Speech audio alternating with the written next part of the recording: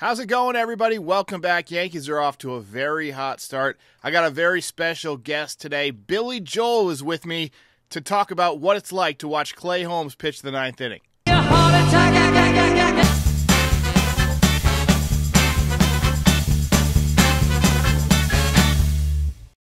Obviously, cardiac Clay here. He's our closer to begin the year.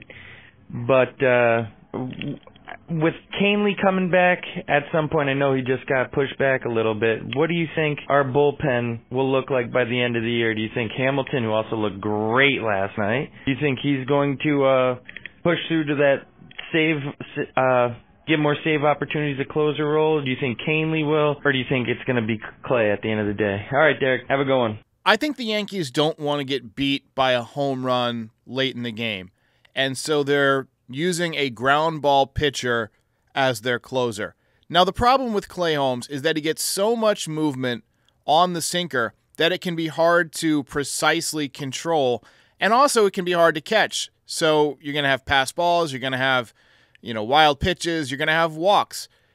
He induces soft contact, so most of the time, if he starts with a clean inning, he's going to have a few ground balls and, get through the inning without any major incident. But the problem is, and this is certainly evident early so far this season, he's not super consistent. And when you start extra innings with a guy on second base and you're a ground ball pitcher instead of a strikeout pitcher, it doesn't take a lot to get that guy in. I think Clay Holmes will remain the closer for the foreseeable future until he gives it back. I mean, he's still got a 0 ERA, and he didn't let the ball get out of the infield yesterday, so it was really on the defense. But I'm not a big fan of having a contact pitcher as your closer. I want somebody who's going to get a lot of strikeouts. For me, Ian Hamilton is the guy. But again, he showed he can do multiple innings yesterday. Why not go the 8th and 9th with Hamilton once in a while? But I think the Yankees are going to stick with Clay Holmes for the foreseeable future. Tommy Canely, not sure we can necessarily count on him when he first comes back. We got to see what he looks like first. Appreciate the call. How's it going? This is Will from NYC. And I need to say, Clay Holmes is not a closer. Simple as that. He just doesn't have the constitution for it. And when you look at our bullpen, it's clear to see it should be Ian Hamilton. That man has ice in his veins. Maybe that move should be made. I appreciate the call and the Batman voice. I want the Joker. I just kind of wanted to see how you feel. We got the series win. We beat Houston. Now we beat the Diamondbacks. Rough night last night for the boys, but it was good to see them bounce back today. This one it had us sweating. I was on the clock and I was sweating, man. But good game overall by the boys. Way to clutch up there at the end. How am I feeling? Well, I feel pretty good. It's hard not to feel good about a 6-1 start. I think the bullpen, aside from, the high wire acts from Clay Holmes, has been outstanding. I'm loving what I'm seeing from Birdie. I'm loving what I'm seeing from Hamilton. I think Caleb Ferguson had some nice pitches yesterday and seems to be rounding into form. I think the offense has been a little bit up and down, but now that we got Judge heating up, that should help out the rest of the lineup. That will help Soto. I'm a little bit concerned about Giancarlo Stanton. Yes, he looks more flexible. Yes, he looks like he's running better, but he still can't hit a slider, still can't lay off a slider. So I'm a little bit worried about that. I'm highly, highly encouraged by what we've seen from Anthony Volpe. He's third in the major leagues in wins above replacement already. His defense yesterday, tough throw, but most of the time it's going to be fine. His offense has taken huge strides forward. Verdugo hit the big home run. Maybe that gets him going. We need some guys to get hot for this homestand so that we can, keep rolling. You don't want to get off to a great start and then let it, slide. You want to put the pressure on the rest of the division and, start off 12-1 or 15-2, something like that, and really create some separation between yourself and the rest of the division that gives you some room for when you get, the slump later in the season, which we know is going to happen. So prepare ourselves. But this team looks really good right now, and I am encouraged. Derek, what's up, my man? Long-time listener. Hey, we need to get rid of Clay Holmes before he gets rid of me. I'm about ready to have a heart attack.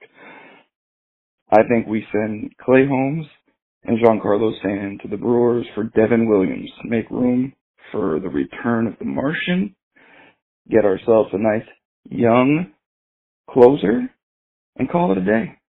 So I appreciate your sentiment of trading for a established closer, but Devin Williams right now is hurt. And the other thing is that the Brewers would have no interest in making that trade. Nobody's going to want to trade for Giancarlo Stanton, let alone a team that's trying to cut payroll. Remember, they just traded Corbin Burns, who's going to be a free agent. They're not trying to take on, 4 years of a dead contract from Giancarlo Stanton. And Clay Holmes is, for better or worse, what the Yankees have at closer right now. Now, he may pitch himself out of that role, but right now he's got a 0 ERA. And so it would be tough for Aaron Boone to justify removing him from that role in a contract season. I think Clay Holmes is pitching for a contract, so if you move him out of that role, he's going to become disgruntled. Look, the answer to the closer position may not be Clay Holmes, but right now the Yankees are going to stick with him until he makes it impossible to stick with them. But a trade for Devin Williams, unlikely. He's got a fractured bone in his back, and honestly, the Yankees are not going to be able to trade Giancarlo Stanton because nobody's going to take him. So I appreciate the call, but unlikely scenario, in my opinion. Hey, Derek, it's Spike. Great game tonight. A lot of strategy involved, but we took the game. A W is a W.